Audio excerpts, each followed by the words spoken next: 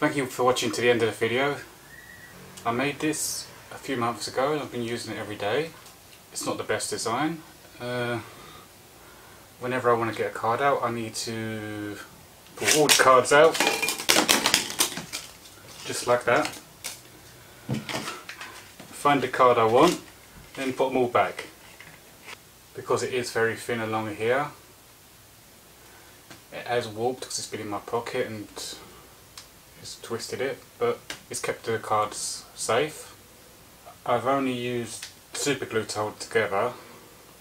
Then I tried stuffing too many cards in there and it's split.